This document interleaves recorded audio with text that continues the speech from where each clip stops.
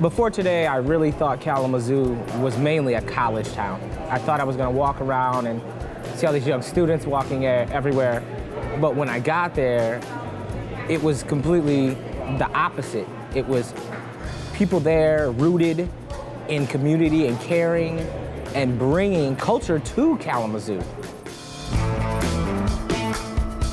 Lee's Adventure Sports hooked me up with a kayak, and it was the best way to arrive at Arcadia Ales.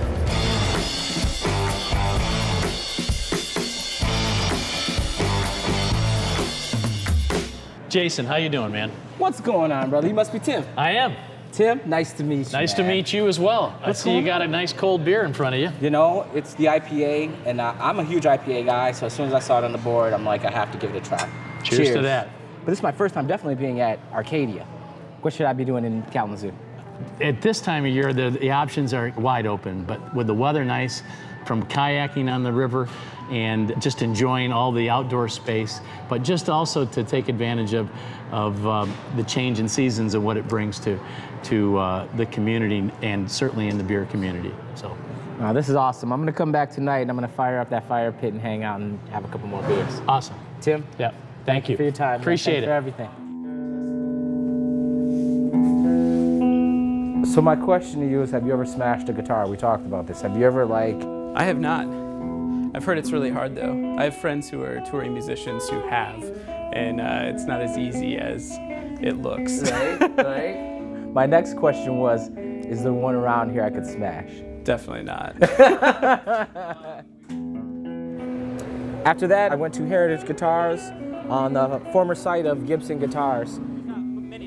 That, hands down, was one of the most amazing experiences I've ever had in my life.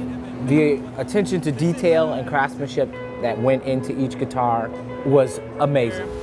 Behind you is this really cool piece. Every once in a while, when you're talking about custom guitars, we'll pull some special wood. This is Western maple from Oregon, and you can see all this edge here.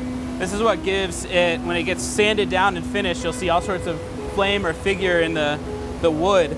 And that's actually what this stuff is here on the side. So this is a pretty raw piece of wood. This usually is what happens when we do a custom guitar. Somebody's looking for a specific top.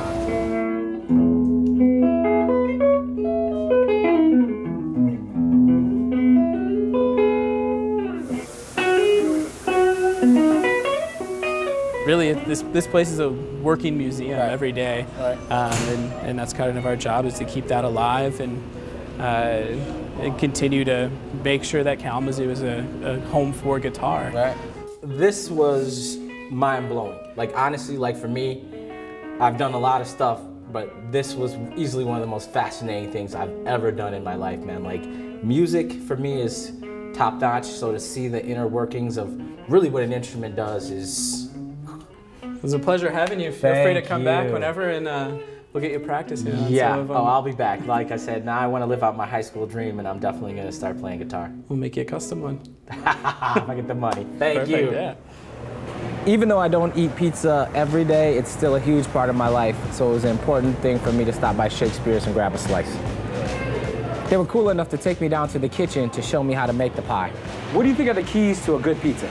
I think the keys to a good pizza are honestly having it set up so you're making it the right way, because certain crust, and also have nice balance of crust, balance of cheese, and balance of sauce, and using all those ingredients the right way. Different crust, different makeup of crust, and you want to cook differently, different temperatures, different times. Gotcha, gotcha.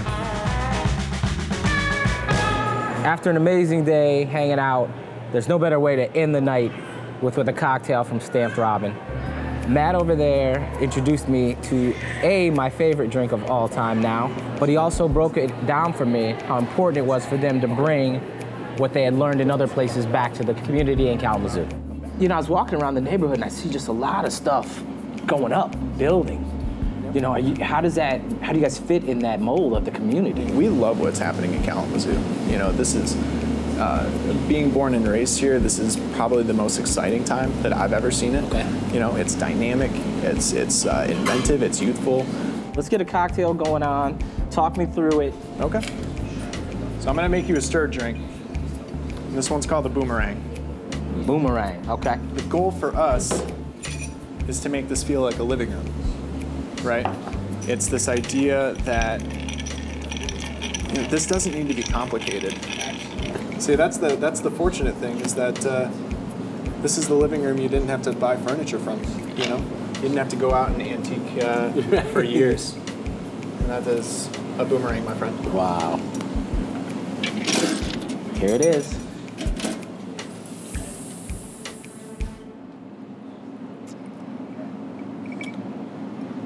Whoa.